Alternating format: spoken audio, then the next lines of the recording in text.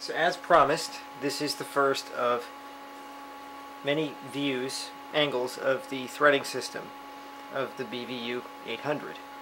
I've been working on machines for videotape machines for over 20 years, and though I have not by any means seen every kind that has ever been made, this one has the most complex threading system of any machine I've ever seen. It uses a 3-stage threading system. The first stage is this arm right here. You can hear the machine complaining when I move this.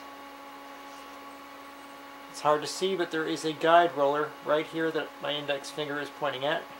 You can't see that. This roller is actually what pulls the tape out of the cassette to thread it. This roller here actually ends up jammed into this V-shaped guide right here. That is the end of stage 1.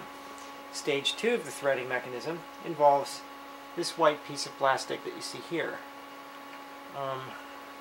Blocking the light by doing that. Let's see. I can.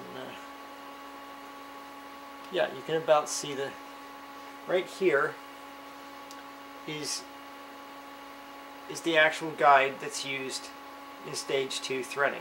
So first it's pulled by this roller, then the tape is literally transferred to this roller. So it pulls out a loop, and inside the loop this roller comes up, or it's not a roller, it's a guide, and then this right here is what's called the threading slider. It's essentially a little car that rides on a track and comes all the way around to here. Once it's there, the rest of the rollers that are mounted on stage 3 will take over. And stage 3 is comprised of the rollers that are on this black plastic threading ring here. So this and this and this and this, as well as the pinch roller here. This is actually where the pinch roller starts out. The pinch roller will end up coming almost 360 degrees, probably about 320 degrees, all the way around till it gets to this right. This right here is the top support for the bearing of the capstan. This machine currently has an issue. Well, several issues with the threading system. I noticed that the speed of the threading system is somewhat erratic. Sometimes it threads fast, other times it threads slow. I suspect that this has something to do with the motor or the motor's control system. It could be a worn out motor, but also it could be that this thing needs new grease.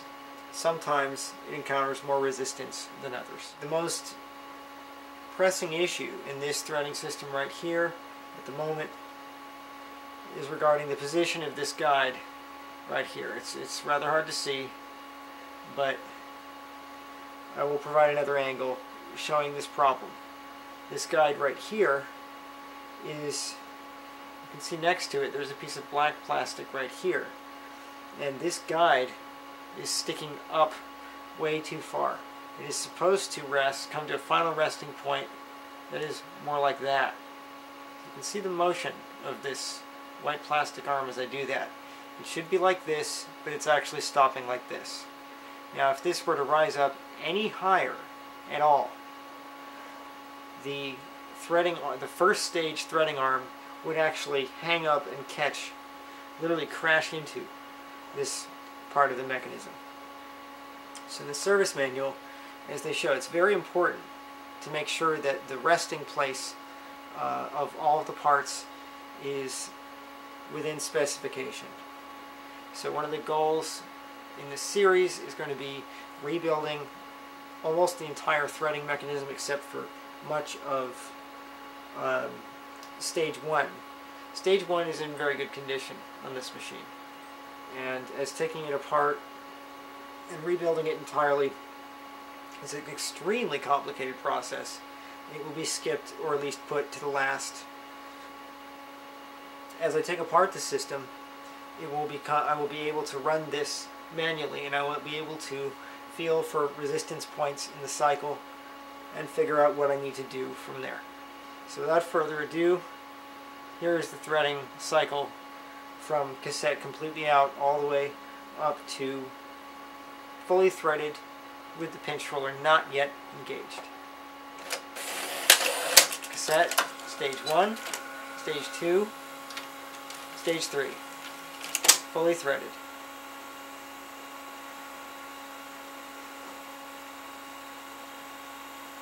Now we'll go ahead and engage the pinch roller, and now we'll begin tape run.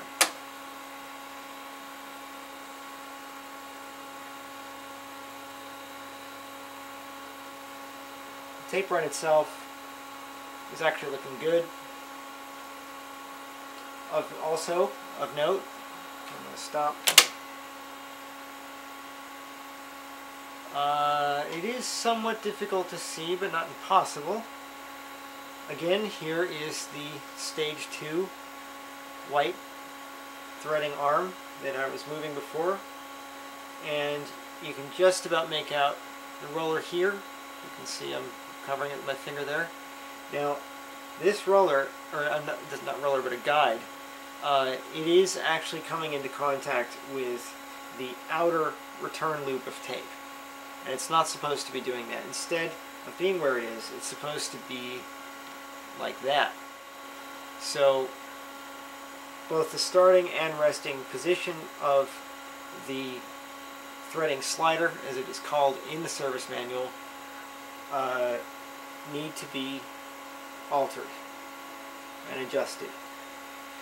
And in this series we're going to be going over exactly how to do that.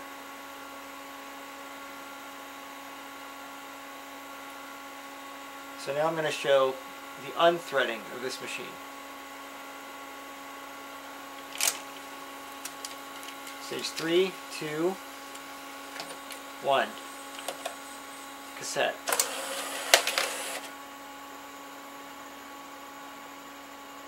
And there you have it. Here it is one more time. 1, 2, 3, threaded.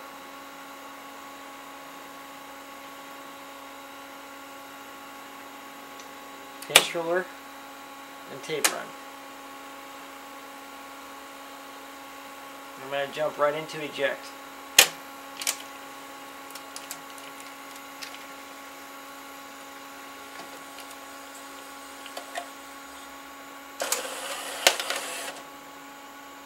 The way these mechanisms are driven, they are driven entirely by the threading motor, which is, it's hard to, this bit of metal, there's a capacitor right here that I've got my finger on. This is the actual threading motor right here. That drives all 3 threading stages. Obviously there's a very complex mechanical linkage between them all. So stage 1 at first is there's actually an engagement or a transmission of sorts. So first, when this motor runs, it moves threading stage 1 only. Once threading stage 1 reaches completion, the transmission switches to begin turning this black plastic threading ring. So the plastic threading ring will turn and move all of its guides. However, none of those guides come into position where they affect the tape until this is moved all the way, until the threading slider, stage 2, is all the way in its final resting position. So at the beginning of stage 2 threading, all of the guides, except for the one here that thread, are moving. However, none of stage 3 guides come into contact with the tape until the threading slider reaches its final resting position.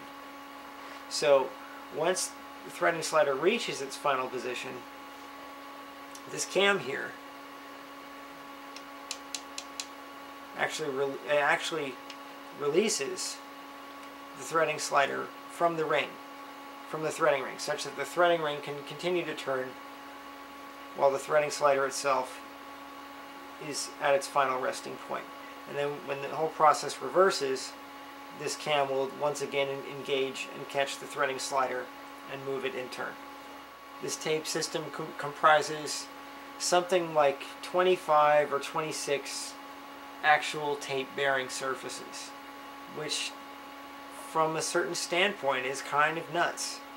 I do not know of any other machine that, once again, that I don't know of any other machine, I've never seen one, that, although they probably do exist, I've never seen a machine that has 25 or more tape bearing surfaces.